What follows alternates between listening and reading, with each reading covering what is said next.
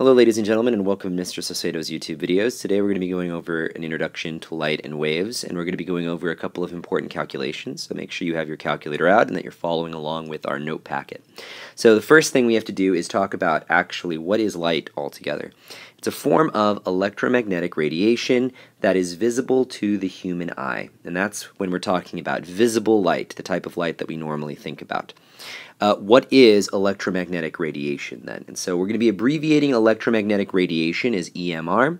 It's basically just a form of energy that acts like a wave. And now on your actual note packet you should have sort of like a weird little table thing like this. And the reason why is you're going to be filling in the different types of electromagnetic radiation. So over here on the far left, so right over here, we have radio waves, and so make sure you realize that all the way at the very end of our spectrum we have radio waves. Right here we have microwaves. I'm just going to put a little micro symbol. Right here we have IR, or infrared. That little tiny sliver that you see here that looks like a little rainbow, that is visible light. That's actually what our human eye can comprehend. Next to it we have UV, then we have X-ray, and then at the very end here we have our high energy photons, which we call gamma rays. Now, why do I want you to know these in order? It's because of the amount of energy they have, and so we need to know the relationship between frequency and wavelength. And so over here, you can also write this down, we have very long wavelengths. Over here we have very short wavelengths. And so I'm just going to abbreviate wavelength as WV for now. There actually is an abbreviation that we'll talk about in a little bit though. And then frequency-wise, we have very high frequency waves and very short frequency waves. So over here we have high frequency, and so I'm just going to put an F, and we have very low frequency waves all the way over here. And so we'll be talking about those, so make sure that you write those down and fill those in. If you've had a math class or physics class that talks about waves, then these should be familiar terms. So you can pause this and see if you can match the following terms with the definitions. We have amplitude, trough, crest, and then we have wavelength. So what exactly are the answers to this? Well, the peak of the wave is called a crest. The base of a wave is called a trough. The distance between two consecutive crests, that's called a wavelength. And I'll show you the symbol for wavelength next. And the distance from origin to crest is the amplitude. If I can spell amplitude right. Alright, now, the symbol for wavelength, probably something that we're going to be seeing a lot of this entire unit. It looks like this, so I'm going to draw it very large over here in the corner. That is our symbol for wavelength. And so, actually, you know what, I should have put it right here since this says wavelength. That's our symbol. It's a Greek letter. It's called lambda, and it's something that we're going to be seeing a lot of. Other than that, we have one last definition here. It says it's the number of waves that pass a point in a given second, and that's called frequency. And so there's a symbol for frequency. Frequency doesn't have exactly, the fanciest of symbols, and often it's just abbreviated as the letter V. It actually is a Greek letter, but that's how we're going to kind of be abbreviating frequency. We're going to be using the letter V since it would be, kind of easy to type it out if we ever had to. So again, wavelength right here, and then frequency, which is the letter V. So now that we have looked at what wavelength and frequency are, we have to talk about the relationship between both wavelength and, remember, it looks like this, and frequency. It's an inverse relationship. So that means that if wavelength is up, then frequency is down. That also means that if wavelength is down, then frequency is up. That's the relationship between an inverse function. So what does this mean? Wavelength, if it is long, then frequency is low. If the wavelength is short, then the frequency is high. So they're opposites. So this picture perfectly summarizes that if you have a very long wavelength like this, then that means you have a very low frequency. So that means that there aren't as many waves passing a point in a given second. If you have a very short wavelength, like right here, then you have a higher frequency. More waves are going to be passing a point in a given second. That's what an inverse relationship is all about. So how do we express this inverse relationship mathematically? Well, it's pretty simple. It is the equation c equals lambda times v. That's called the speed of light equation. Why is it called the speed of light equation? Well, we know what these two values represent. We know that we have wavelength and we have frequency. What the heck is c? Well, c is the speed of light, and that's why it's called the speed of light equation.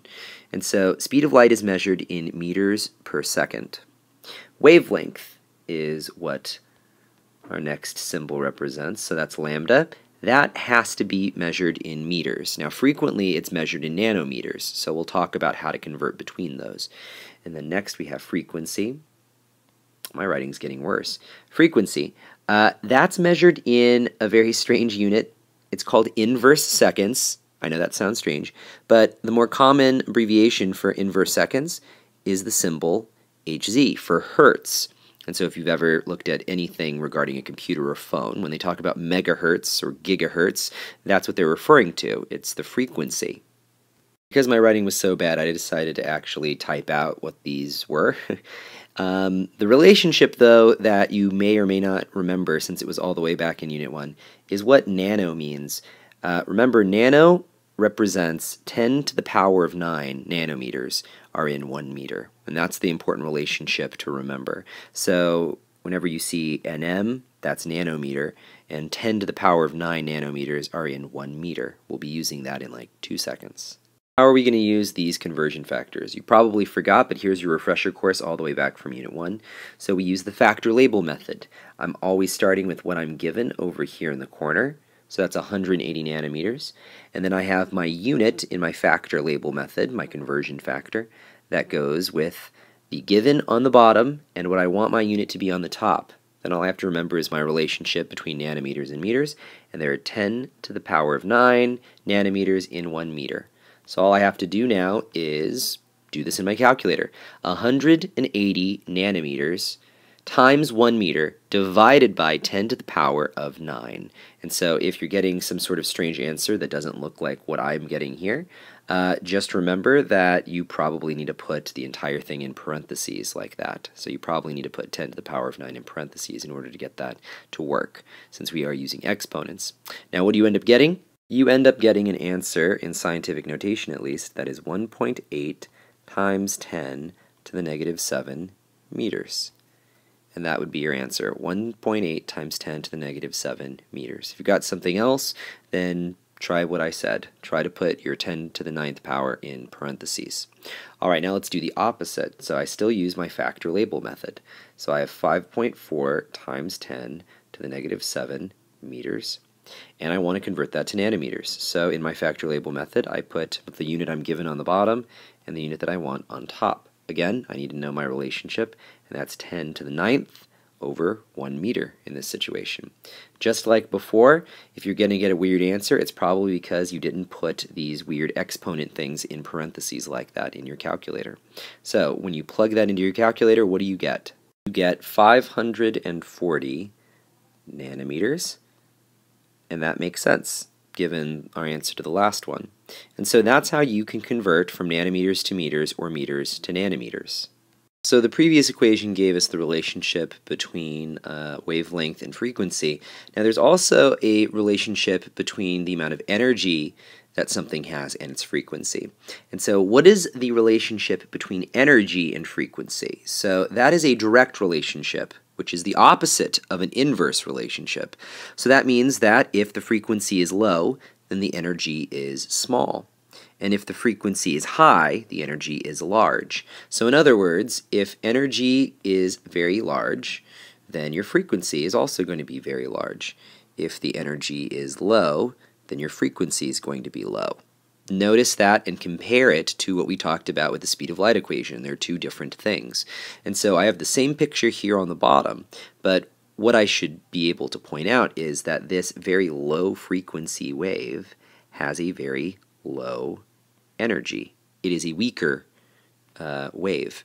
The higher frequency wave, which looks like this, has a very high energy.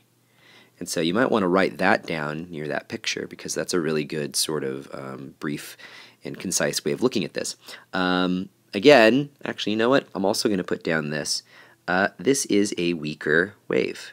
It just is. It's weaker.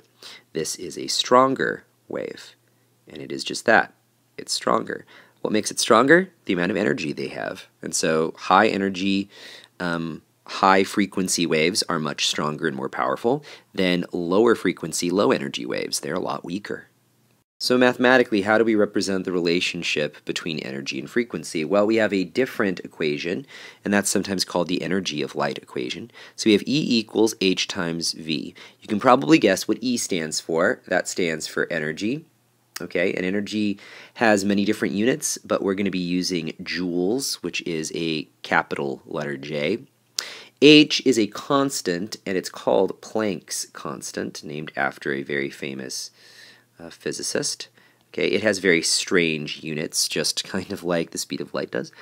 Its unit is joule times seconds, called joule seconds. And then last but not least here, we know that our letter V is frequency. And yes, frequency is still measured in inverse seconds or in hertz. So what are the key relationships that we might need to be able to convert between here? Again, because of my horrible writing, I decided to sort of include this as just a little bit of background information. Well, the two key prefixes that show up whenever we're dealing with energy and when we're dealing with frequency are mega and kilo. And so, again, in case you don't remember from Unit 1, here are relationships between mega and kilo. So a mega is 10 to the 6th power, and a kilo is 10 to the 3rd power. So there are 10 to the 6th power hertz in 1 megahertz. In kilos, there are 10 to the 3rd joules in 1 kilojoule. Again, very important relationships. So how are we going to utilize this? Well, let's convert 700 joules to kilojoules, and let's convert 500 megahertz to hertz. So again, I have to set up my factor label method, and I start in the corner with what I know, which is 700 joules. That's my given information. I have my given value in joules, and I want to convert that to kilojoules. So all I need to do now is figure out what my relationship is, and that is 10 to the 3rd power, and kilojoules would be just 1. So again, in my calculator, I would do 700 divided by 10 to the 3rd times 1. And I'm just going to cross out my joules for the sake of completion. So when I do that in my calculator, I get an answer which is 0.7 kilojoules. And that's correct. I mean, I am just moving my decimal place over 3 points, so it makes sense. 0.7 kilojoules. Now, what if I want to convert 500 megahertz to hertz? Again, I have to use the factor label method, so I'll draw that out. I have 500 megahertz. That's a lot of hertz, by the way. And I have my given unit, which I put here on the bottom, and the unit I want right here on the top. So again, I have to remind myself, what is the relationship between megahertz and hertz? So in a megahertz, I have 10 to the 6th power hertz. So I'd put 10 to the 6th power here, and I would have a 1 with megahertz. That's the way that would kind of work. And again, for completion, I guess I should probably cross out my megahertz as my unit. So now let's put that in our calculators. Again, if you start to get weird answers, it's probably because you need to put these things in parentheses. But I can do 500 times 10 to the 6th power divided by 1. So what do I get? I get 5, if I can do this, times 10 to the 8. And that would be in hertz. That would be my unit there. And that's, again, how I would convert from megahertz to hertz. So I know this is a little strange to talk about this at the very end, but remember, we have our two equations now. We have C equals lambda times V, and we have E equals H times V. And so the only two things we haven't talked about are C and H. Those are constants, and so they are things that we need to commit to memory because they're extremely important and they'll show up in a lot of different ways throughout sort of our unit. So what is the speed of light? Well, the speed of light in a vacuum is 3.00 times 10 to the 8th meters per second. And so that's as fast as light can possibly travel in a vacuum. Planck's constant, on the other hand, is an extremely tiny, tiny, tiny, tiny number. And it makes sense because we're looking at, a little tiny photon of light. So we've got 6.63 times 10 to the negative 34 joule seconds. And so we're going to be dealing with these tomorrow.